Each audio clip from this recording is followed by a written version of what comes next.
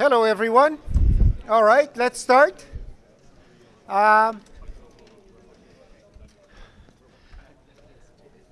First thing first, probably this is the last time that I'm going to create a project. So create a new project with Visual Studio, empty project. Make sure that you are using Windows console application, C++ Windows console. Empty project. Next. Select the folder in which you want your directories to be,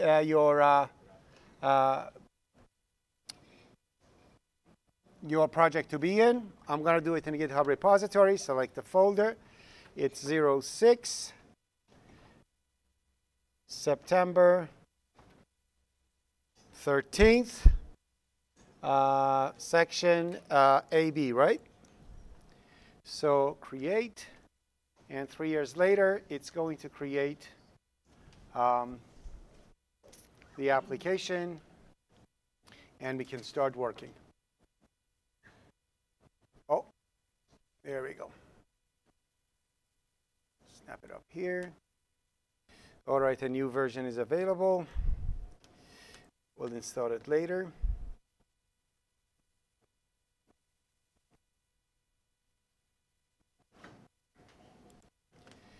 All right, add a new item. I'll add a program.cpp, and that's what we are going to start our work. Number 1. Any questions? Wait. Go. Explain namespace. Explaining namespace. Explaining namespace. Okay, so today we'll talk about it. Okay. Namespaces. Namespaces. Namespace essentially is a feature in C++ which prevents name collisions, which means if you have several different aspects of one thing to look at, you can actually create it in different namespaces. Let me clarify. As I mentioned, if you are talking about a person and you want to talk about the person as a teacher, so you want to create a class for a teacher. Now you want to look at teacher from student's perspective. If you want to do that, then you have to create a teacher that teaches certain things and ratings of the students and how well he marks his assignments, how he marks in exams. These are the things that students want to know about a teacher.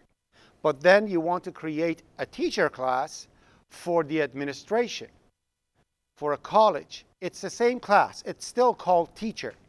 But for that one, it's the amount of salary the guy is getting, or the lady, or the amount of experience, which fields that the person is teaching. So the two aspects of the teacher are completely different things depending who is talking about it. If we have such a scenario and we want to have both aspects in one program, it's impossible because you cannot have two classes with the same name. Correct? If that's the case, then we need to have for each aspect of the story a namespace. A namespace called student, a namespace called HR, or human resources. You create a class for a teacher in the namespace student, and you create a class for a teacher in namespace HR, and they can coexist beside each other because they are in different namespaces now.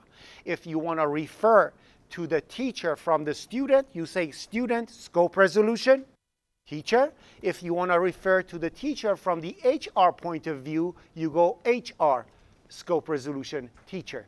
Therefore, you can have the same class from different points of view in a same application. Okay?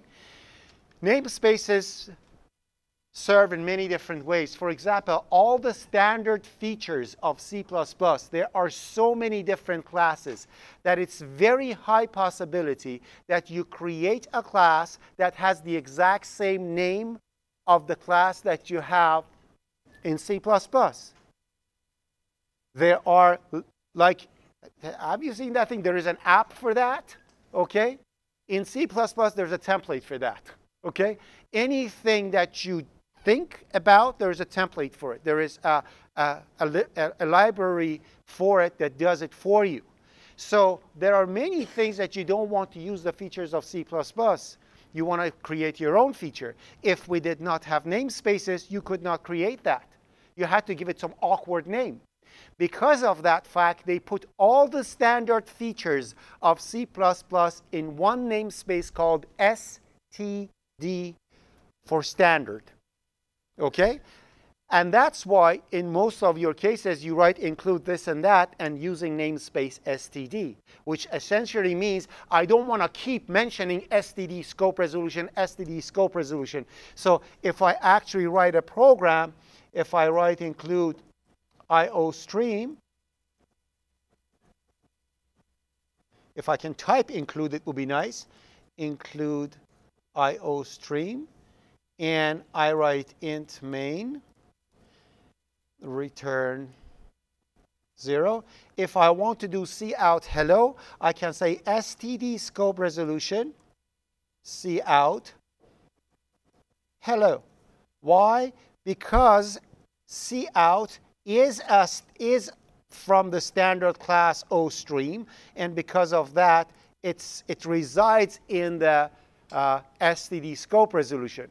If I only have one cout, that's what I'm going to do. And I run it, and the program's going to work not well. Why? Because I have an end L over there, correct? End L is again it is defined in IO stream. IO stream is in std, so that's not going to work out either. End L is not known. I have to say std over there too. Oh. And then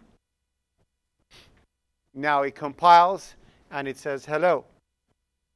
Now, if I do not want to keep repeating std scope resolution, I can make my life easy by simply saying, hey, since I am using this namespace so many times, if you find something that you cannot find in current scope, take a look at the std namespace, see if it's there or not. Therefore, I can write this code. Okay? So when you are, and we said, from now till the end of the semester, any code you create is going to be in the namespace stds.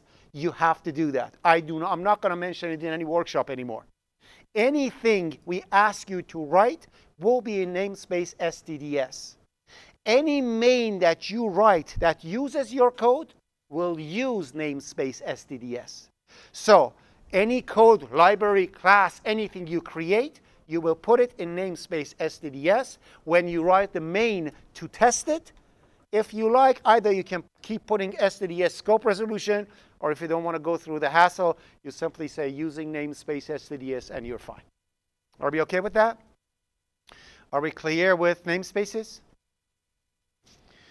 Any other question? And thank you for the question. Any question 1? Any question 2? All right, so let's continue.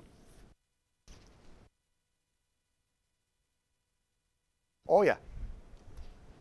Give me a second. Give me a second. Let me come to you. I'm going to bring a microphone next time. What is abstraction? Oh, abstraction. Abstraction is exactly what I told you about the teacher. What did I tell you about the teacher? I said the teacher can be seen in 2 different points of view. It means 2 different abstractions. An abstraction essentially means pick what you want, ignore what you don't. That's what. Have you seen abstract art? When you look at it, you have no idea what the heck it means. But the artist is only painting one dimension of the thing that is painting, and therefore in his face it's Eiffel Tower, but when you look at it, it looks like a baguette, right? So so that's what it is. So what I'm saying is that abstraction essentially means look at a problem, pick the parts that you want to fix, and ignore the rest. If you don't become master of abstraction, you are never a good programmer. You're going to be one of those people who keeps adding to their code that are never satisfied. Oh, I could have done this. I could have added this one. What about this one? What about that? You should be able to stop yourself and say, I don't want this anymore. This is solving my problem. No more bells and whistles. And that makes everything possible. All right? Okay? Are we okay? One? Oh, here we go. Yes, sir. I just kind of want to add on to that. So is it basically just saying we're just including like the bare minimum of what we need to achieve like a certain... For abstraction? Yeah. That's essentially the definition of abstraction. Okay? Abstraction means don't go wild. Okay?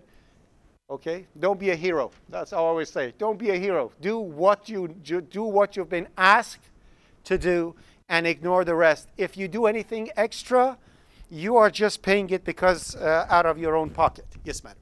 Sir, is this program supposed to work in 2003 version of the Visual Studio? Yeah, it works. 2003? First of all, 2013. oh, 13? Okay. It's time to update. Okay? but it should work. It should work. But because it's not a lab, I cannot come to you. After the class, I can check it out. Okay? Yeah. But you can update. You have Visual Studio, and all these things are free for you. Take advantage of it and install it. Okay?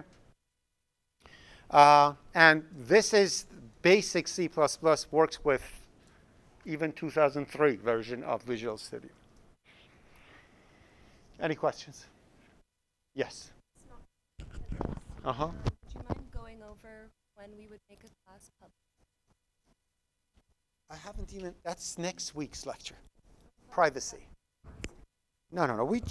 I talked, what I did last week when I came over here, I gave you, and I told you, the lecture that I gave today is essentially to the end of OOP244. Okay, so I kind of gave you a taste of what you are going to learn. So that's actually a good point that you brought up. The lab that you're going to see, it's coming up lab 2, okay? It's not an object-oriented program. By all means, it's a C program written with C++ syntax, okay, and using C++ features. So the lab that you are going to do is in no way even object-related program, okay? It's an absolutely structured program just to teach you what overloading is and what dynamic memory allocation is, and that's it, okay? So I've seen lots of you are eager to start writing classes and do those objects and stuff like that. Don't worry, they're all gonna come. Baby steps, okay? But sure, we'll go through it when the time comes. Anything else? Any questions? One? Ah, here we go. Polymorphism, the polymorphism thing to be explained when I was reading Explain it. what is polymorphism? Yeah. Polymorphism essentially is when you have the same thing happening in different ways. I'm going to give you an example for it now, today. One of the ways that polymorphism happens in C++. Doing the same thing. Actually, your lab is all about it. The lab that you're writing, you're going to write one read function, and you keep writing the read function and again for 5 different things. So you say read, depending on what is being read, automatically it's going to do it. So we'll go through it again. Again, polymorphism is I walk, a monkey walks.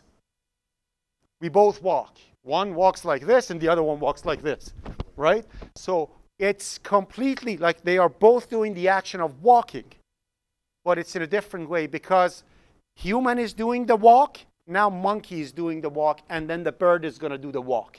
They are all walking, but they are done in different ways. And I gave you the explanation of airplane flies, pigeon flies, I don't know, grasshopper flies or whatever, okay? So the action of flying is done differently in different objects and so on and so forth. So essentially, if somebody asks you perfect explanation of what is polymorphism, doing the same thing in a different way.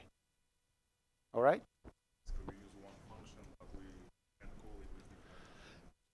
Yes, and it has many different aspects. When we come to polymorphism, we have 4 major aspects that I'm going to tell you at the end of the semester.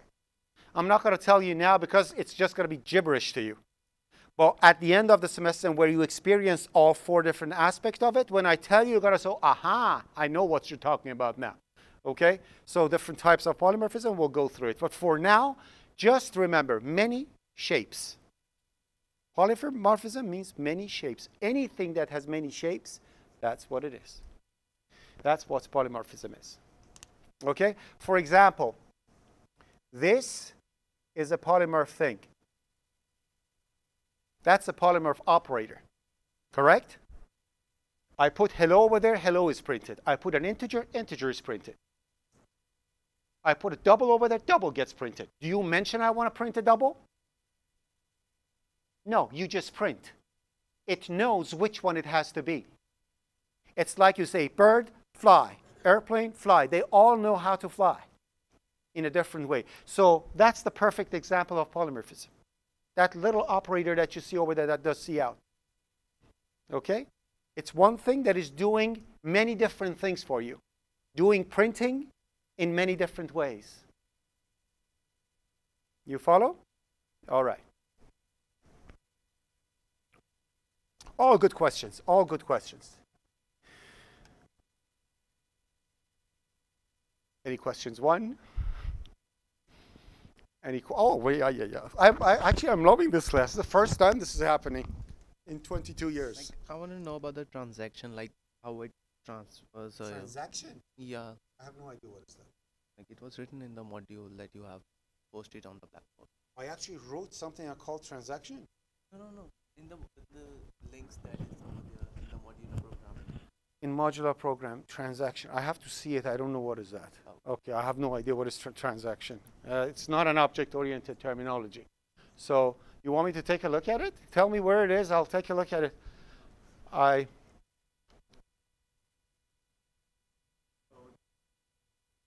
Oh, so it's a sample code. Okay, so sorry.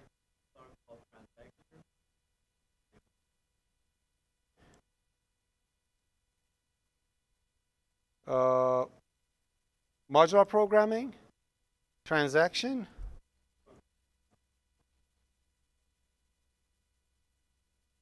Oh, okay. Oh, it's just an example. It's the way of it has nothing to do with object orientation. It's giving you an example of a transaction.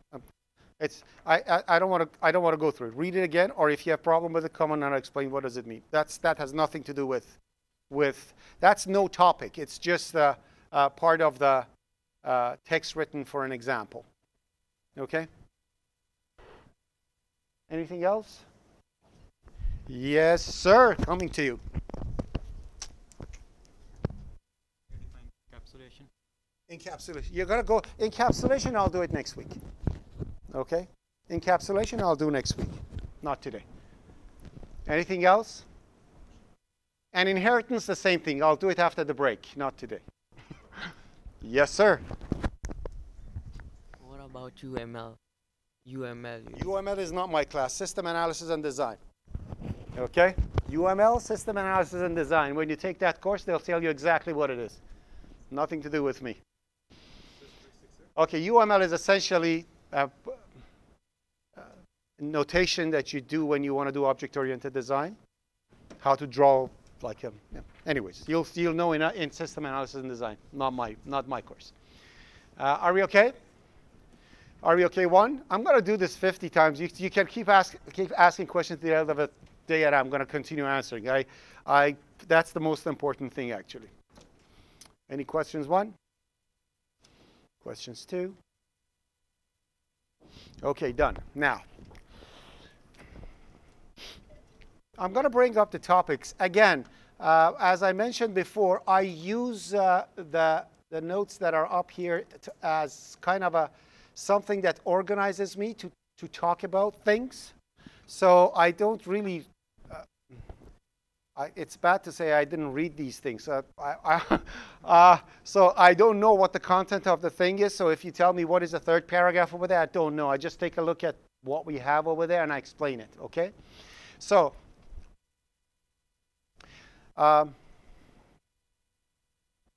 types essentially in C++ is a framework, a mold in which with which you create entities. Now, types can be things like a coffee cup. It could be a type. Okay, so you have a coffee cup, you can create 5 coffee cups out of it. And as soon as you say coffee cup, things that come with the coffee cup comes. It's like the lid and the capacity and all the things that a coffee cup is. Okay, these are types. Any type. Now we have certain types that cannot be broken down into pieces. They are fundamental types. Those are the things that you have seen in C language. Okay, they all exist in C++ except one thing. Okay, Boolean. So I'm not going to tell you what a character is. If you don't know what a character is, go back and take IPC 144. Okay, we know what character is. We know what an integer is, short is, long, long is. We know all these things. We've done it in IPC 144. The only thing is Boolean. Boolean is, I think it was created because too many people whined that I don't like the fact that anything other than 0 is true in C language. They wanted actual truth and falsehood. Okay, it's essentially a variable that keeps true or false, but behind the scene it's just an integer that is 0 and non-zero. Okay, so you can actually create bool, and it's a good thing to do to have true or false returned. It makes the type safety better. So if you are having an if statement, you know you're not making a mistake if you have a variable over there. If I have integer x, if I say if x, it means if x is not 0, it's true. If it's 0, it's false, right? But if you actually have the x as true or false, then compiler knows you're not making a mistake. It is actually a condition you are checking, not you didn't want to check the content of a variable. So that's essentially what it is. So when you create an integer of type Boolean, it's essentially true or false, which is 1 or 0. But again, still, this is a backward compatible fully. C++ is C language, have no doubt. Nothing is changed. It's C language with one feature that is object-oriented added to it. That's why they call it C++, because it has one more feature. I mentioned that before, right? So everything that you have done in C language, it works over here, which means still any non-zero value is true. Okay?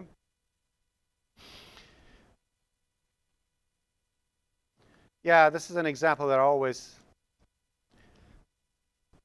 What is the value of, actually, right over there, 1. Okay? So essentially, if you have a value, it's considered true if you look at it as a condition. So if I have integer x4 and I say not 4 is 0, right? But when I say not 0, it doesn't go back to 4. It makes it true. So if the system is telling you what is true, it's always 1. If the system is checking a condition to see if it's true, it's not 0 that is true, which means any value that is not 0. Remember that. So whenever system is giving you a result of something being true or false, it could be 0 or 1 and nothing else.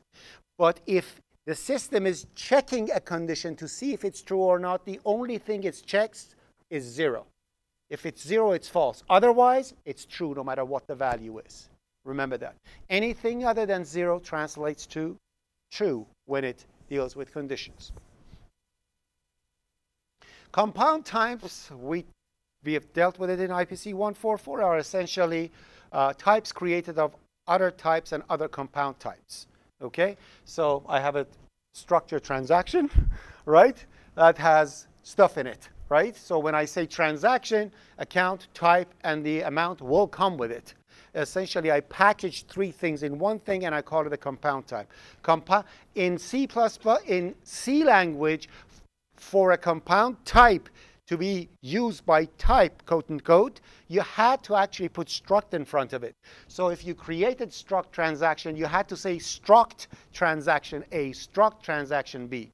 In C++, any compound type that is created is immediately turned to a type, which means if you have struct transaction, as of that moment, transaction becomes a type. So you can say transaction A, transaction B, and create an instance out of it.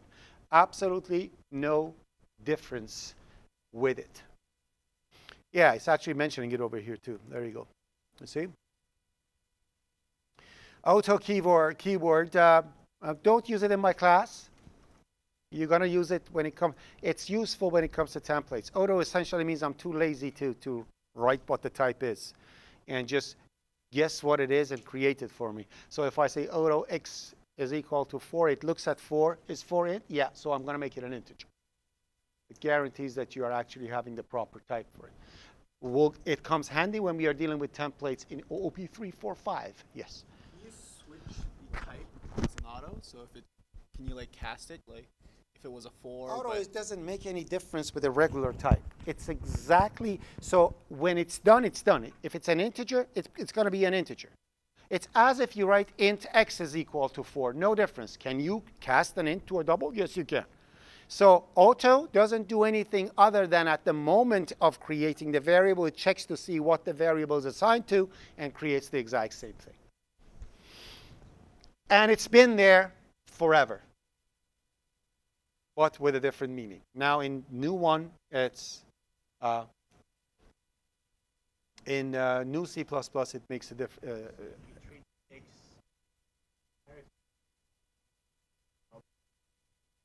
If you have integer x equal to 4 and treat x as a character, is it trouble? So it does not make any difference. Again, auto doesn't do anything different. The only thing that you do is now you know x is an integer. Whatever you have done with integer before, you do it now. Whatever you have done to a double before, you do it now. It doesn't matter what. And by the way, what is a character? In C. I know. What kind of a data type? What is a character? It's a single char, which means, what is a character? Character, any number or anything, just a single alphabet or something. What is a character in C language? It's an integer, for heaven's sake. It's just a small integer. There is no character in C or C++. We don't have a type character in C or C++. C and C++ is incapable of holding the figure A anywhere. That's why they hold its code 65. And because character is big enough for the ASCII code, right? That's again IPC 144. That's why if I have character A, then I do A++, it becomes the next one or previous one. So again, all you guys know the answer. I know you knew this. But the thing is that, remember, these are the things that they're going to ask you if you're going for an interview to see if you actually know the language in depth or not. Declarations. Now, for declarations, we know that. We don't need that. If you have a function that comes after a function, you need to have declaration for it. That declaration, we call it a prototype, right? So if I have the function fa that I wrote incorrectly because it's returning an integer. If I have function fa using foo, and foo is implemented after fa, then we're going to have a prototype foo at the top. We know that, right? Are we okay with it?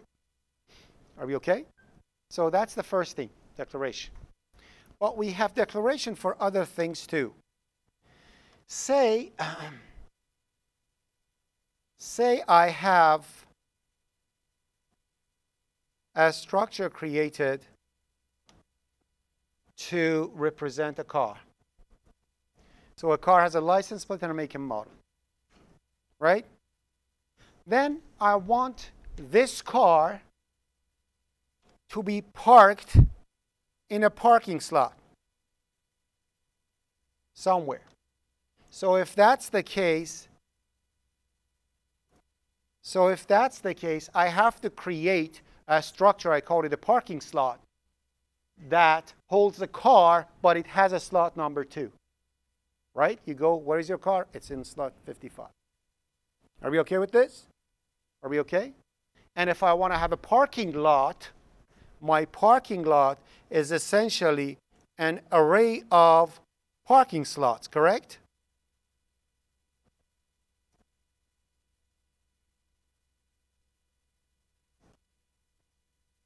Right? Are we okay with this? Anybody have any problem with this design?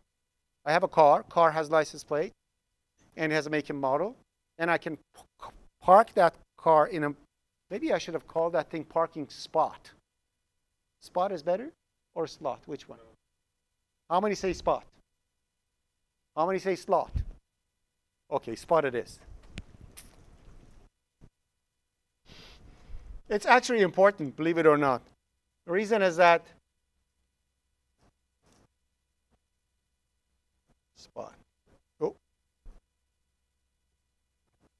Okay, so yeah, so my car is parked in a car parking spot, and the spot number is 52. Okay, now in a parking lot, I have several parking spots, right? That may have a car or may not.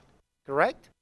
And that's my parking. That's my abstraction for the person who asked of a parking lot. Okay?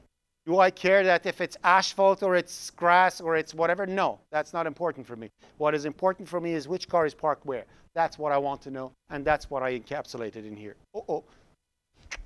Encapsulation. That's what I abstracted here. Yeah, whatever. Okay, sure. So we're okay with this? Now, with this design of mine, if you have, with this design of mine, if you have a car's license plate or make and model, can you find out where it is quickly without programming? No, because a car doesn't know where it's parked. You have to go through every single parking spot in a parking lot, do a search from beginning to the end, one by one, check for the license plate to see where it's parked, right? What if I wanted the car to know which parking spot it wants to be in? Then it would have been nice if I could actually hold the address of the programming address, not the address like 52 Yonge Street, the address of the parking spot inside the car. What if when I'm inserting the car into a parking spot, I'm going to say the parking spot you are parked in is this one.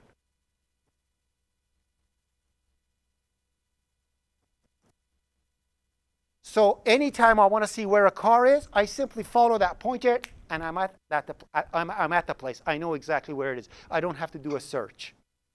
You follow what I'm saying? There is one problem happening over here. The problem is chicken and the egg. If I have the parking spot in the car, the structure of parking spot is coming after. So I should put the parking spot first. If I put the parking spot first, it's using a car. What am I supposed to do? The answer is forward declaration. It's exactly like prototype, but it's for a class, which means I can tell at the beginning, hey, Mr. Compiler, don't worry, a structure is coming up. The name is parking spot. It's like a prototype for a function. Okay? But there is one thing that you need to know, and that's the definition between, that's the difference between declaration and definition. Declaration and definition. Parking spot up there is a declaration for a structure called parking spot, correct? Are we okay with this? But you have seen we put a structure in a header file, and that becomes the definition and the declaration of a structure. You include it in different files, and they all know what a parking spot is, right? Now, if I switch these two, if I bring the parking spot up and bring the car down, can I forward declare a car and get away with it? The question is that if I do something like this,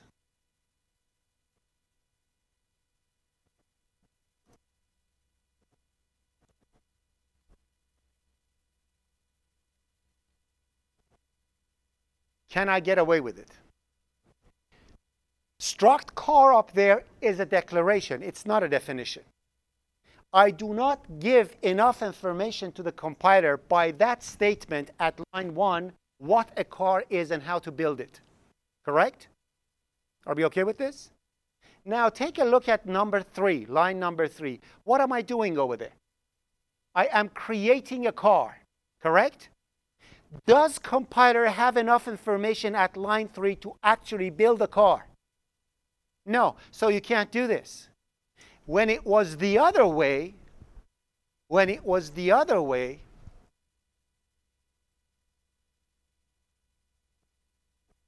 at line 5, what I am again declaring a structure coming called parking spot, right? At line 5, what am I doing? Am I creating a parking spot? No, it's just an address of something, and all addresses are the same thing. It doesn't matter. Address is address. It's just the target that is different, right? Therefore, a parking spot is not being built. Compiler doesn't need to build a parking spot because of that, so I'm on the good. Okay, so remember, forward declaration can only be done if it's a declaration and not a definition. One more time. Forward declaration can only be done if it's required for a declaration and not a definition. If the definition is not needed, you can do forward declaration. If it is, you have to change your design. Are we okay with this? Tough stuff, I know. These are tricky things that we need to know, but we need to know nevertheless. All these things I have created, I'm actually cheating, as you see over here. I prepared it so that the files are there. It's 01 declaration, 02 forward. So one by one, I'm going to bring these up, and I'm going to post it. So you're going to see all these things. Don't worry if I'm not saving it. They're all there. I'm going to post it. Okay? So you have the code. You don't need to take pictures. You don't need to. Okay, I'm going to pause to make a thread. Give me a second. All right. Now everybody's wondering, watching the video, what was the thread? But anyways. So, next thing.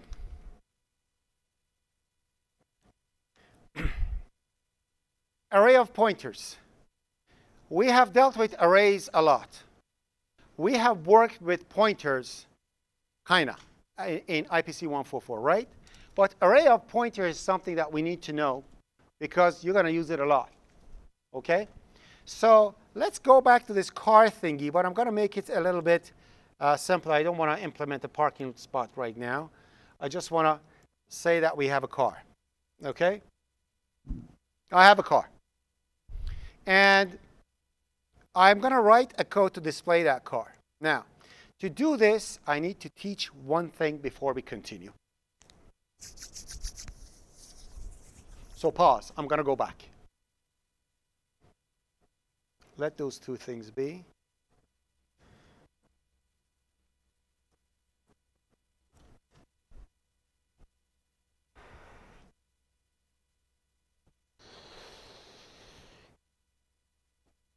My name is Fardad, but please call me Freddy. Okay? What did I just do? Yeah, I gave myself an alias. I want to be called Freddy. When you say Freddy, does it mean Fardad? Yes, it means Fardad. I just called me Freddy. Freddy, Fardad, potatoes, potatoes. Same thing. No difference. As soon as I say, I'm Fardad, please call me Freddy, as of that moment, there is one person with two names. You say Fardad, here I am. You say Freddy, here I am. Are we okay with this? Absolutely no difference. It's identical to the other one. Could you please point at me? Point at me. Okay, now, point at, sorry, I'm going to give you some exercise today. Okay. So he's pointing at me right now. Okay? He's pointing at Fardad. So if you look at him, he's not saying Freddy or Fardad. So Fardad is not present over there. He is pointing at me. Okay? Hand down, please. But if he calls for Fardad, then it's me, I. It's not my address. It's not where I am. It is me in a flash. You understand this? Are we okay with this? We can do that in C++ and get away, and kind of lessen the pain of pointers. If I wanted to read that car thingy, let me just bring that car. Okay? If I want to put values in that car thingy, what could I do? If I actually want to write a function, I would have written over here void read, and in here I'm going to say car. Remember, no struct anymore. We are in C++. It's a type now. Car pointer CP, car pointer. Are we okay with this? Then I would say cout license plate. Then I would say cin into what? CP, and I put the arrow thingy, and I'm going to say put whatever you want to put in the license plate, right? Are we okay with this? And if I wanted to read, and I wanted to continue with this, I could say cout make model, make and model. And I would go, if I can type it, and I would go cin into CP. That points to make a model, right? And I read make a model and I'm done with it, right? Okay? That's how I read. But in C++, we can do something else. Again, pause this. I'll give you an example with an integer in a local scope. Then I'm going to apply it to this one. So forget about this. Am I using namespace? Yes. So I'm going to write int main, and on purpose, I'm going to write it down here so you don't see the things up there. So we only pay attention to what I'm writing. So if I have integer a over here, right, and what I can do is to create a reference for a. Okay? So I can say integer reference b. I just made a mistake. I said integer reference b, and I put a semicolon. Can you have an alias without an already existing thing? Is it possible? Can I say, I can't even say it in English. Like, how can I say, like, I don't exist, but call me Freddy? You can't do that. There must be a fart out to call it Freddy, right? It's the same thing. You cannot just create a reference. That's impossible. You have to create a reference and tell that this reference is actually a. Now, how many integers do I have here? One integers with two names, a and b. Anything I do in B to B is exactly as I am doing it with A. So if I say over here B is set to 25, and I say cout A, what I'm going to get over there will be 25 because A and B are the same. Correct? That's the 25. Are we okay with this? If to prove that they are actually the same, what I can do is this. Let me see if it's going to work out. Cout unsigned address of A, and I'm going to put a slash between the two, and I'm going to say unsigned address of B. Okay? So I'm printing where A is in memory and where B is in memory. Okay? Let's see if it's going to compile or it's going to look at the two addresses. Identical. They are the same place in memory. Do we understand what references are? Are we okay with the reference? And don't get confused with the ampersand. The other one was an asterisk. That's why I didn't say integer ampersand. And I always tell to my IPC students, let me tell to you right now, never name the characters as you are reading it. Say its meaning. Never say integer asterisk p. Say integer pointer p.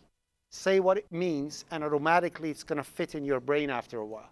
So when you see an ampersand after a type, it means reference. Say reference. Don't say integer ampersand, yada, yada. That's integer reference B. That is a reference for A. Are we okay with this? Pardon me? No, it's a reference. Yeah, they're location of the same place in memory. They are the name of the same place in memory. Behind the scene, it is a pointer, but who cares? It's a reference, okay? Don't think about it that way, okay? Don't think about it that way. Let's think about it as a rookie. So it is essentially a reference. Now, if I want to change the value of something with a reference, I can always do this. I can say read int, and I'll put over here int reference value. And in here I can say cout, enter value, and I can say cin. I do not need to mention anything special in here. When I do this, what happens? Now, didn't I just mention you cannot create a reference without initializing it? I did, right? So what the heck is that thing I wrote over there? That gives you this message. An argument of a function is always initialized to the value that is passed to it. That's how it works. That's how the values are passed to a function.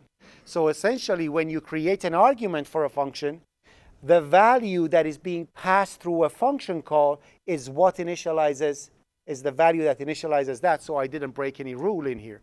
If I say over here,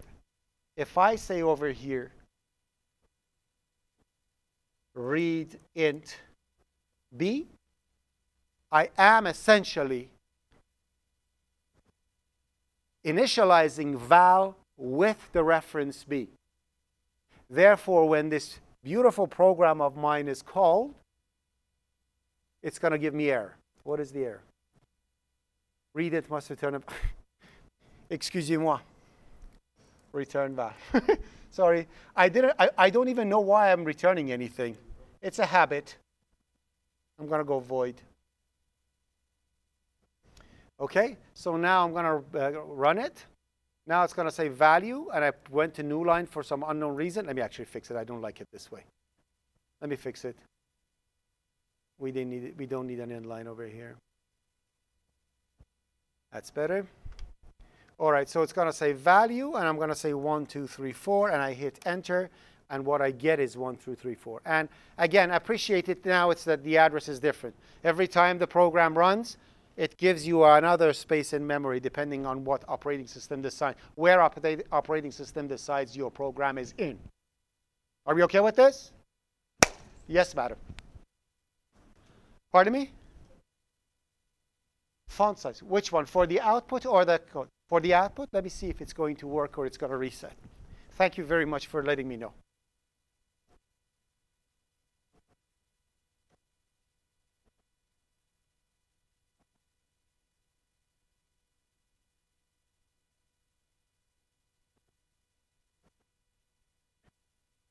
Let me run it and see if it actually works again, or I have to reset it again. No, it actually works perfectly. There we go. Okay, so value 1, 2, 3, 4. I run it, and that's the value that is read, and it's printed. Okay? Are we okay with this? So again, to walk through this, what happens is actually this.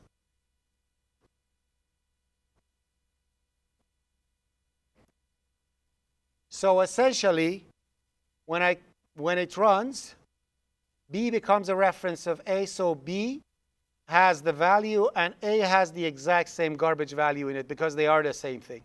Then it sends the reference of B to val, so val essentially becomes a new name for B, which is A, right? Then it's going to say to enter the value. Now I'm going to say 1, 2, 3, 4, and I hit enter. And 1, 2, 3, 4 will go to val. What is it going to val? No, it is actually going to B, that is A. So I have one integer with 3 names now, A, B, and val, right? So if I call it again with some other integer at the moment, val becomes the name of that one, and it works the same way. And now if it comes down over here, you'll see that val is changed, and life is beautiful. All right? And the addresses are the same again. Are we okay? Are we okay 1? Are we okay 2? All right. So that's references that we needed to know. You can use references everywhere. And references are very useful. Why? Remember in IPC 144, they told you that it's always better to pass a structure with its address. Somebody can tell me why? Why when we wanted to, for example, point a structure, instead of passing the structure by value, we prefer to pass a constant address of the thing. Why? To save space. Thank you very much. Because every single time you are passing something by value, first of all, they have to create a new instance in the function. Secondly, they have to copy all the information from one to another to be able to print it. And then at the end of the class, at the end of the function, it has to get destroyed, right? So lots of work to be done. Now, we can do the exact same thing. Now, this one I have to save because I don't have it in here. So in here, it's going to be, I'm going to put 0, Alt-FA. So this one's going to be 2.5 because it's between 2 and 3 references. All right, now back to what we were talking about. So say I have the car. All right? Now I want to create a function that displays a car. If I want to do that, what do? I actually pass a constant character reference now because I don't want to deal with that arrow thingy anymore. So that car reference of mine, C, becomes the new name for any reference that is being passed to it. And it's constant, so I can't change it. So everything's good. The function display is going to run hundreds of times faster than a function display that receives a value. It works the exact same way like a pointer, but less syntax, right? Easier to work with, especially for those people who have phobia of pointers. So if I want to actually instantiate these things and display them one by one, I could have, you have done this in C language already, create different types of cars.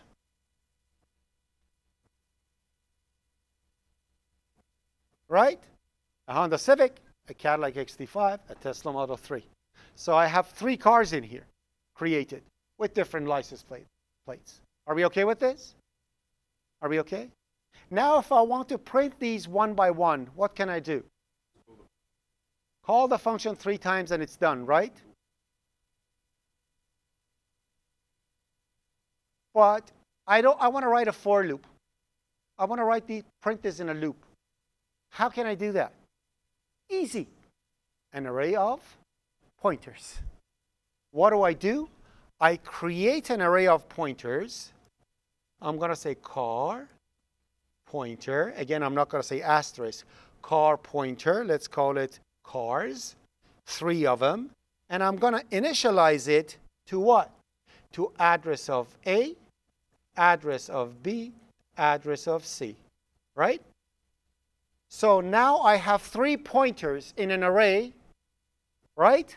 And these 3 pointers, each of them is holding the address of one of those car instances that I created. Now I can comfortably put this thing in a loop and pass them one by one to display. So I can say for int I set to 0, I less than 3, and I plus plus. Now I can say display, right? So display. I need to put the reference of car 0, car 1 and car 2 over there. So in here it has to be cars I know that. But the problem is that this one is a pointer. It's an address, right? How do I get a reference out of an address? With,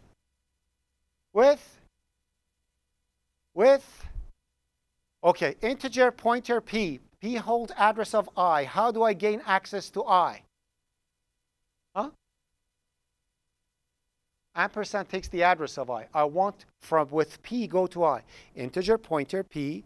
P holds the address of I. How do I get to I with P? Star P, right? Bad people. So they didn't, it's not star, it's target of P, okay? Or content of, no, target is better. Target of P, okay? So use target for that, right? So in here, because I have the pointer cars I, to pass the reference to it, all I need to do is to pass the target, correct? The car itself. Voila. Now my program runs through it, and one by one, it's going to send the values. Is it building? Oops, did I overwrite? I overwrite my references. No, did I? Yes, I did.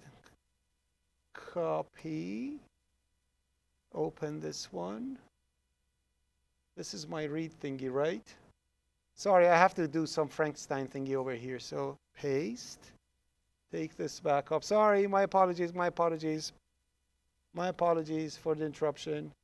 Go back to references. Put this one over here. Save it. Get out. And now run it. My apologies. All right, there we go.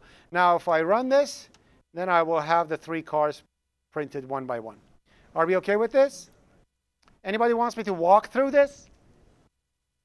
You want me to walk through it? Okay.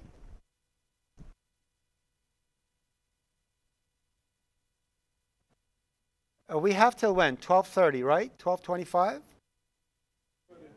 12:30? Okay. So,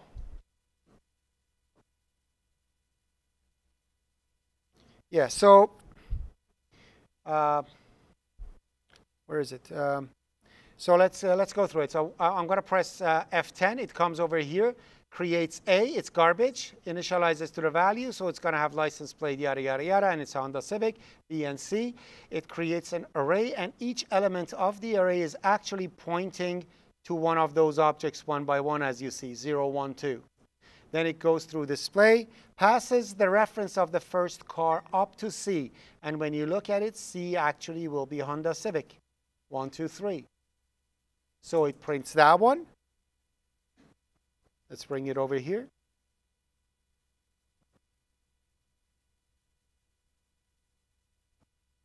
They don't leave any space to drag this thing around.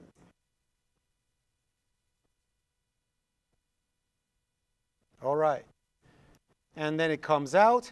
In the second loop, it goes up. Second loop, I becomes 1. It passes the reference of index 1, which is essentially the Cadillac XT5.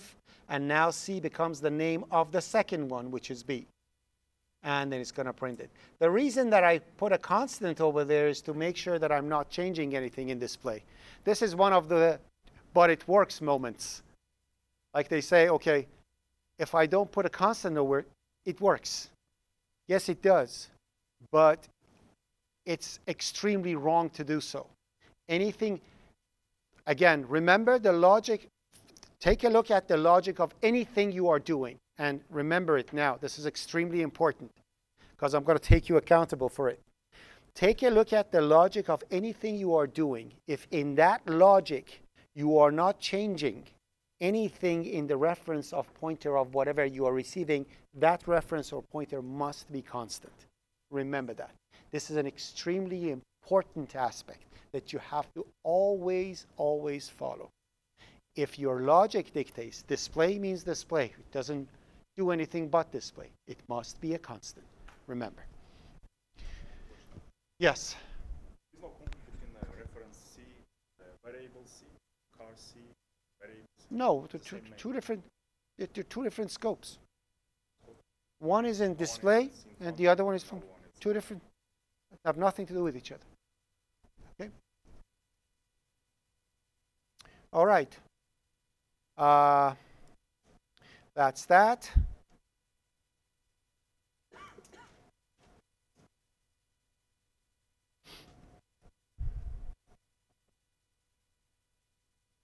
Now,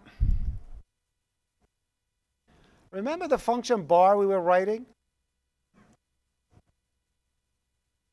It prints a bar for a certain length. That's my bar. Okay, so I have a bar function over here, and the bar function prints a bar, linear bar, right? So if I run it, it's going to print 30 asterisks for me. So if I do like this, 3 years later, it's going to actually show this to me.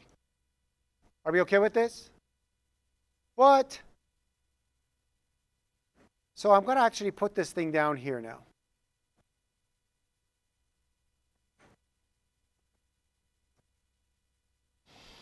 But I want that if somebody wants to print a bar and they don't mention how, I want dashes to be used for drawing a bar. If it was C language, I had to write another function, and that function call it, say, let me put the prototype up here. If it's C language, what I need to write over here is void dash bar and then int len. And in this one, I would call bar with len and dashes. Correct? Right? So I don't want them to type too much. I want everybody who wants to print a bar, it's going to be dashed. That's the default of the system, right? Default of my coding. In C++, you don't need to change the name of the function. In C++, you can call it exactly the same. And it has absolutely no conflict. Why? Polymorphism. Because they are the same bar. One is printing it with 2 arguments. One is printing it with 1 argument. Yes? Overloading is one of the aspects of polymorphism. Polymorphism has 4 different things. I call this fake polymorphism because it's fake. Why is it fake? Because C++, you know, how does it actually? I'm going to give you a break in 2 seconds, okay? After this, we're going to go for a break, come back, and we're going to do dynamic memory allocation. Yay. All right? So just bear with me with this one. So what happens is that when you are dealing with C++, when you create a function, C++ actually names the function behind the scene using the name and the argument. So the top one is bar int char. The second one is bar int.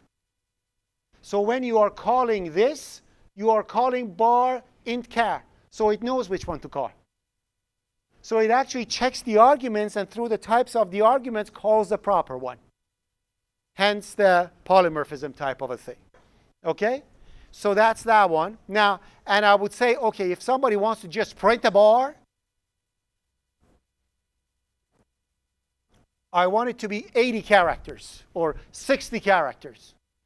And I want it to be a dash. So what I will do, I'm going to write that one. Now I'm going to say void bar. And in here, I'm going to say bar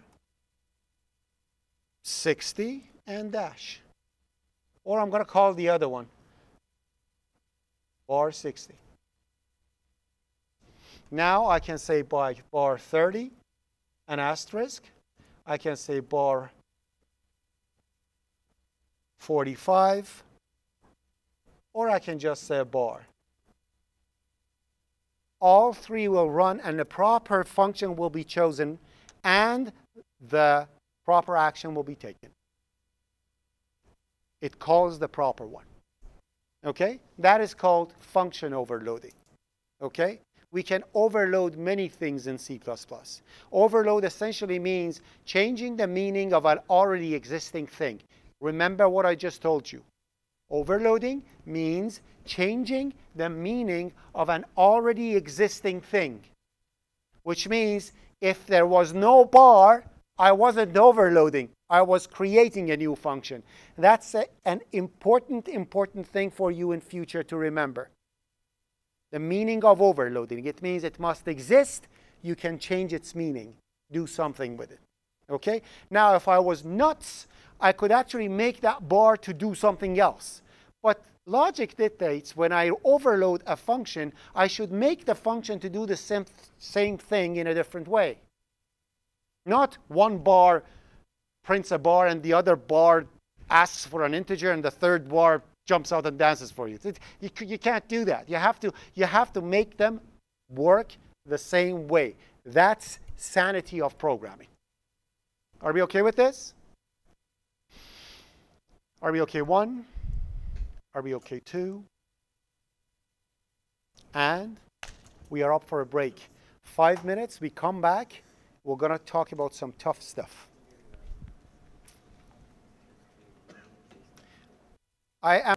C++ has a feature that sometimes when the logic of two overloaded things are very close, it helps you lots of,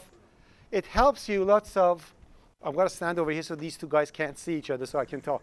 Okay, so what I'm saying is that when the logic of the two functions you are overloading are too close, so you're essentially making a call to the old one with different arguments, C++ helps you by saying, hey, if you want to do that, let me do that for you instead of rewriting and recalling the functions over and over.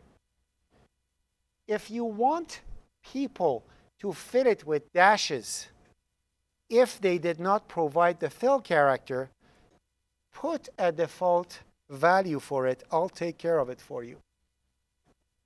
You have seen it in lab. You have seen it in lab. I have done it in lab for you. Okay, your lab, one of the things had default argument.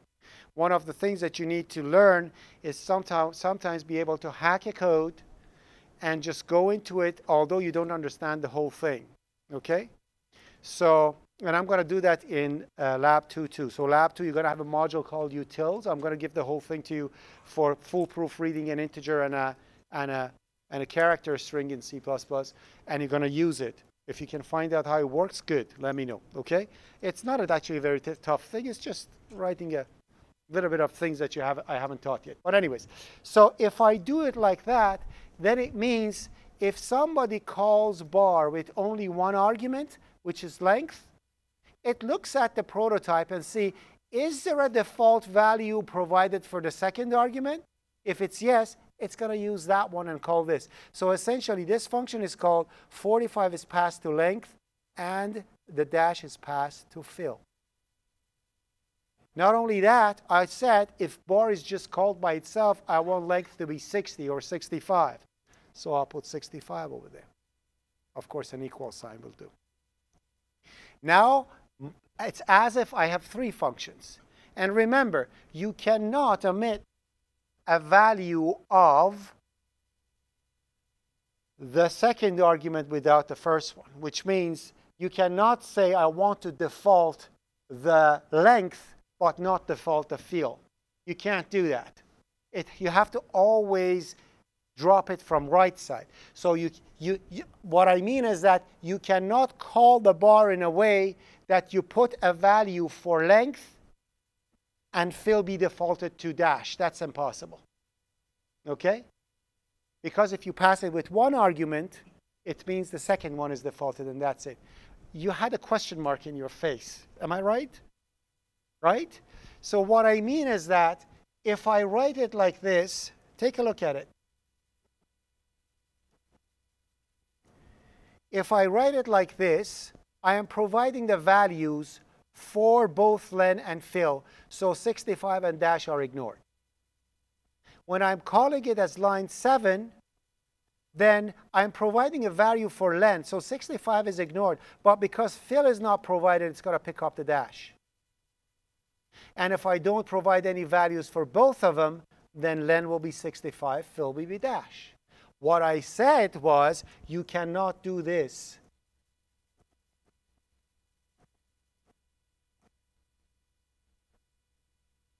You can't say, pass an asterisk for fill and default the length to 65 for me.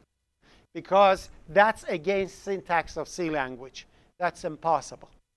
Can't do that. Are we okay with this? And these are default arguments. So it's essentially doing, it's essentially doing the same thing. If I run it, the output is exactly the same. Just instead of overloading the bar, I provided it with default values for the arguments. Yes, sir? Oh, that's what I wanted to say. Default values must be in the prototype unless your function is declaration and definition at the same time, which means you have the function before the main, before the caller function, and you want to provide default argument, default values, then you can put it in the definition of the function. But always, always, always create a prototype, and only the default values go to prototypes, only. Pardon me? You want to take a picture? I don't understand you guys, but hey. You want to take a picture? Go. What do you want to do? Oh, you want to do that?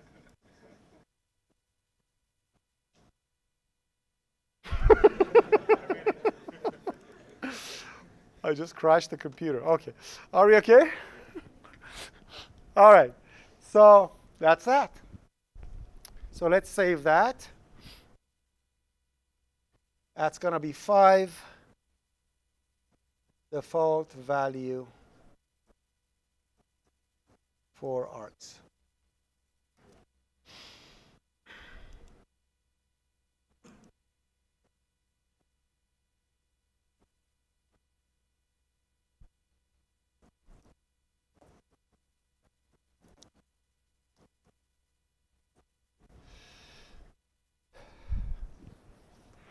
So for dynamic memory allocation, I'm just going to do it on the fly over here. I'm not going to actually write code for it. Okay? I don't have any code prepared for it on purpose. I want it to be done on the fly so we understand exactly how things work. Okay? Copying and pasting code for things that are very simple to understand is easy. It's nice. I just copy and paste the code. You see the code and you're done with it. But things that are a little more complicated, I like to write code because it slows me down and bores you to death by me typing over there. And that actually helps the things to fit in your brain because you've got to say, finish it already. I know you're going to write that. That thing actually helps.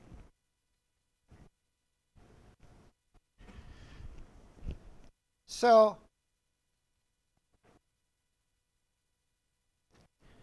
I want to get some integers from the user and find out what the average is. Okay? If you want to do that, what is the first thing that you're going to ask? So somebody tells you, I want you to write a program for me that receives some values and print the average. Can you do that for me? You would say yes. What is the first question that you're going to ask me? Huh? Integers.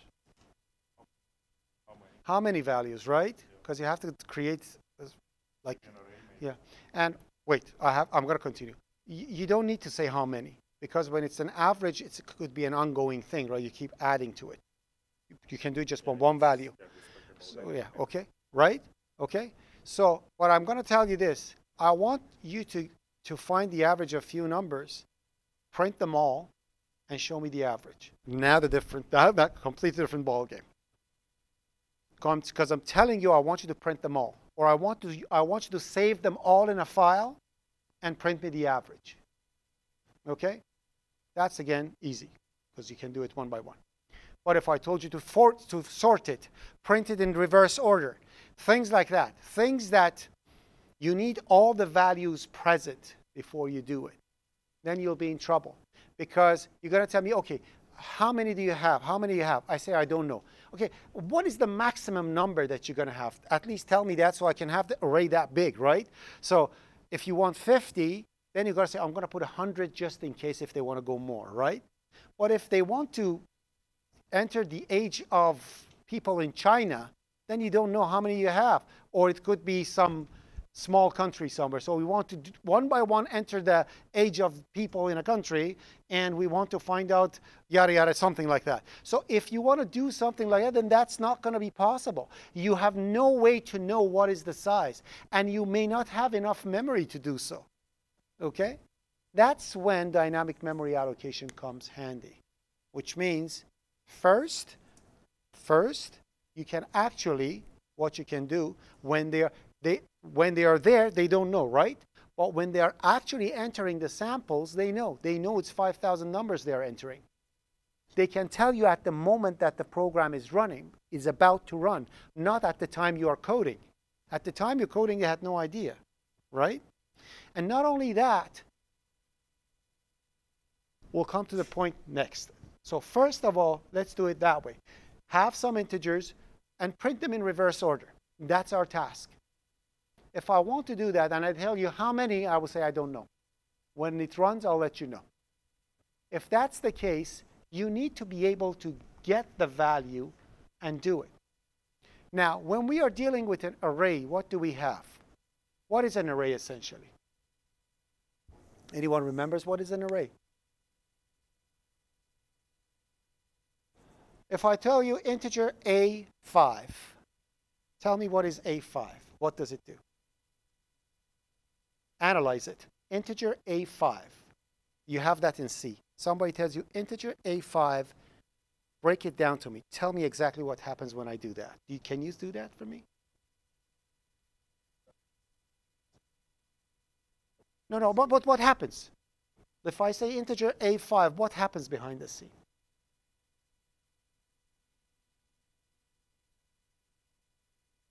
Okay, the first thing is that I'm going to have 5 integers, right, in the memory. A0 will be the first, A4 will be the last. These are all rookie kindergarten stuff that we are saying. But that's not really what happens. So it reserves 5 integers in memory for us somewhere, right? Now, depending on how we are doing it, anyways, you're going to have 5 back-to-back integers somewhere in memory. And it's going to name it A? No, that's not the case. That A is a pointer pointing to the beginning of the array. So essentially, when you say integer A5, you have 6 things. You have 5 integers and 1 pointer pointing to the beginning of the array. That's how an array works. That's why the notation of an array and a pointer is interchangeable. You can say integer. You did that in IPC 144. When I have over here integer A5, to access the first element, I can say target of A is set to 24, right? Because A is pointing to the beginning, that becomes the first one. If I want to access the third one, I can say add target of A plus 2. And that becomes 2 integers address after A, after address A, which means the third argument, the third element, correct? So if I'm crazy enough, of course, I can do this. Otherwise, I'm just going to use the square bracket and be happy, right? Or if I do this, it's the same. I can actually say integer pointer P, and I can set that one to A. If I do that, now I can say P0 is 10. That means A0.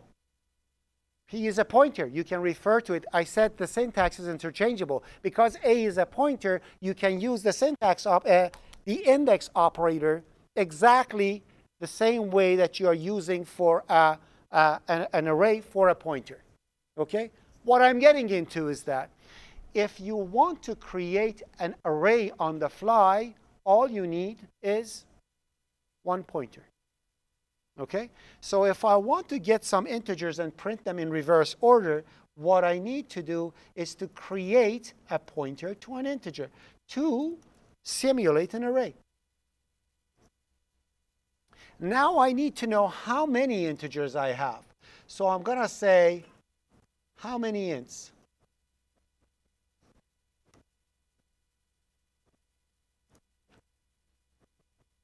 And I'm going to put the user's response in num. Okay? Are we okay with this?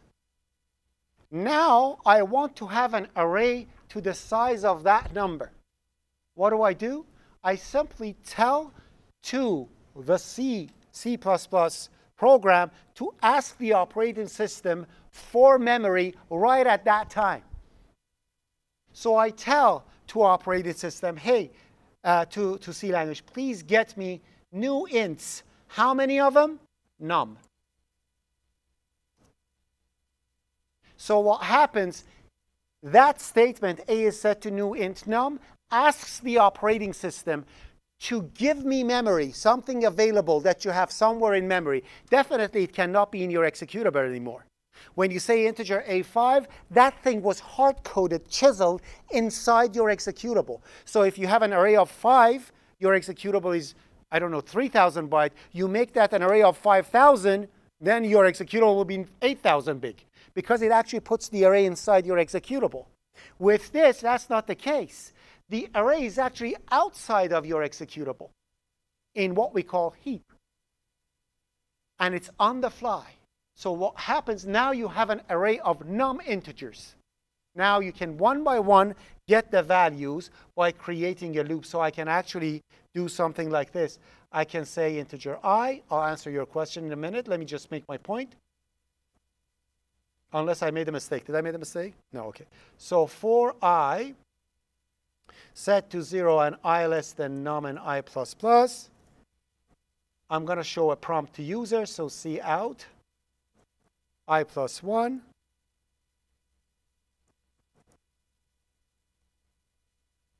And I'm going to get the numbers one by one. And I'm going to say C in into what? Into A, I. And I am 100% sure that the size of I is exactly how many things I'm going to get. It's not going to be one more. It's not going to be one less. Are we okay with this? Are we okay? Now, if I do this, now I can actually go the exact opposite. I can actually do it like this. So I can get them one by one, and I can print them backwards. So I can actually say I is set to num minus 1. Minus 1, I greater than or equal to 0, and I minus minus, and C out, AI's back to back.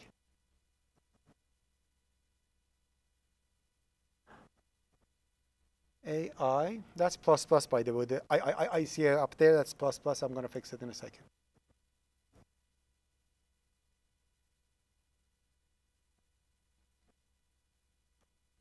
So if I run this beautiful program of mine, pardon me? Oh, minus plus, yeah. That would have been an endless loop. Okay? All right. So now if I run this program of mine, what happens is that it asks me to, how many integers do I have? And I'm going to say I have 5. Then I'm going to enter the values. And it's going to print them in reverse order. You know just what happened? Just like, and it ended perfectly, correct? Right?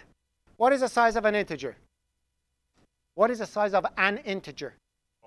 4 bytes. 4 bytes. How many integers did I have? 5, right? So 20 bytes, right? I just had a memory leak for 20 bytes.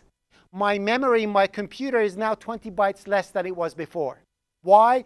Because I asked for the memory, I didn't give it back. Have you ever called Rogers or Bell, say, my router doesn't work? Say, unplug it, wait for 15 minutes, plug it back in. You know why? They forgot to free the memory. You keep doing connections, Wi-Fi connections, it occupies memory for it, and it doesn't delete it when the Wi-Fi thing goes back. Your memory of your router becomes less and less and less in a few months, and then it doesn't work anymore. You take it off, you reboot the system, program runs again. Until after a month, again, your memory gets full. That's literally what happens. They wrote a program that had memory leak. That's literally what happens. Okay? So remember, anytime you get memory, you give back. Okay? How do you give back? With a beautiful thing called delete. And you delete the way you create. I created an array, I delete an array. You put that square bracket thingies over there. If you just do like this, it just deletes the first one. If you say delete A, it just deletes A0. Remember, that's one of the major cause of memory leak. You think you deleted, but you didn't. Okay? So what happens is like this. So I'm going to do it like that. Now I have a program that doesn't have memory leak. Now I have dynamic memory allocation. Okay? And I can go as big or as small as I can. or I won't. Now in here, it doesn't make much sense, okay? But imagine, let's say you are holding some people's names, okay? So I'm holding people's names in a structure, correct? And I'm reading that structure one by one.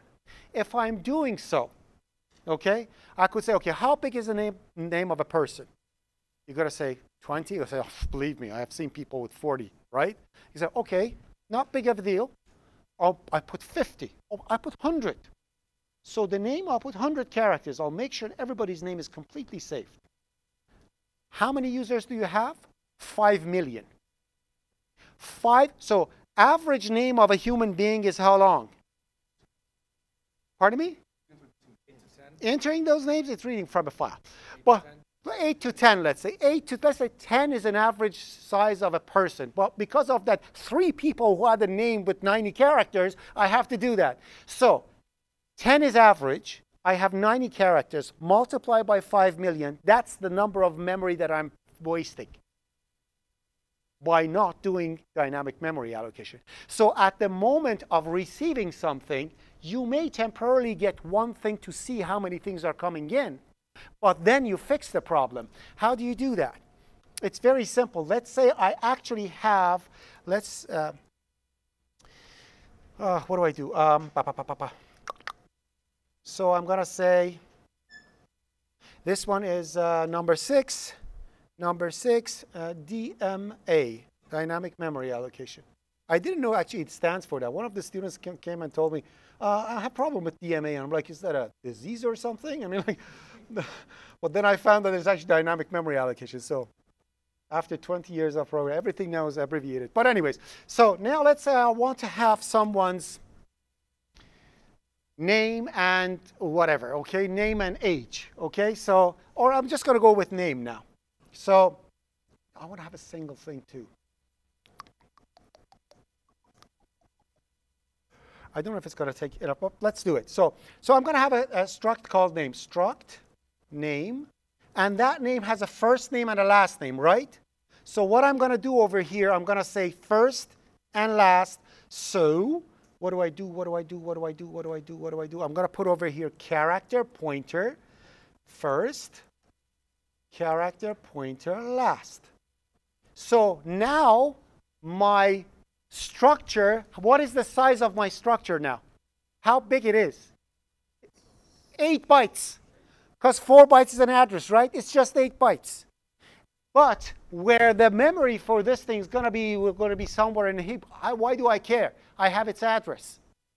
It's not going to have any extra memory. So what I'm going to do, actually, I'm going to use the utils thingy that I'm going to give you to use. So I'm going to pick up that from 244 dev workshops, workshop 2, not 1, 2, workshop 2.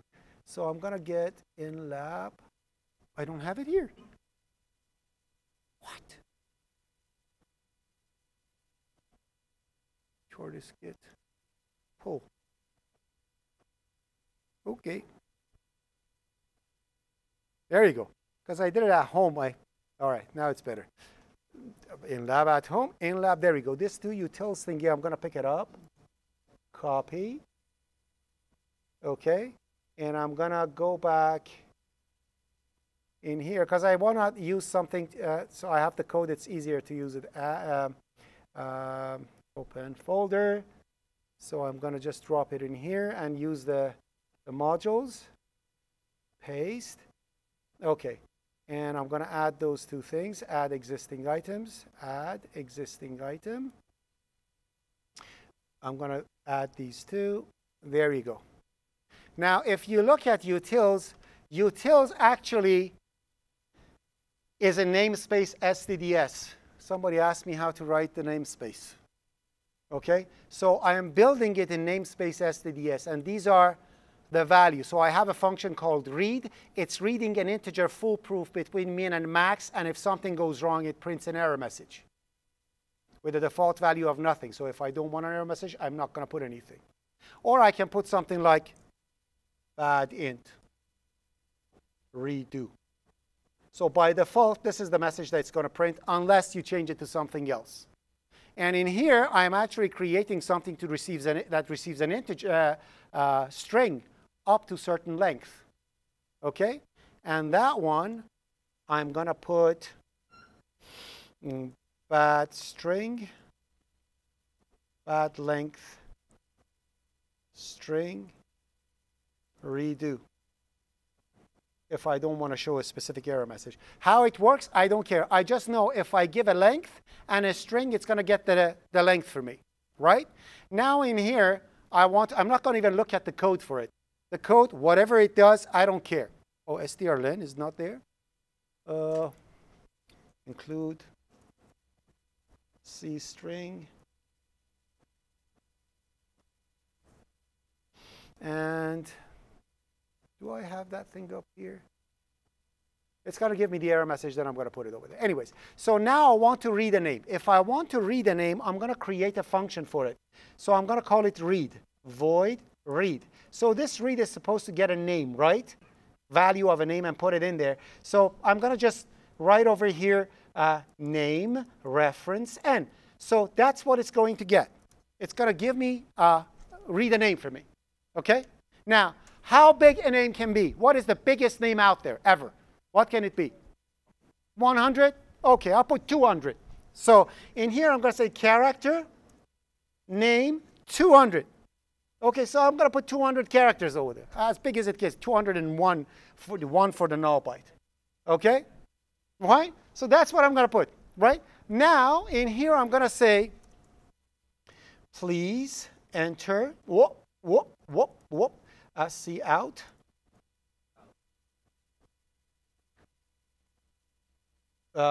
First name. Okay?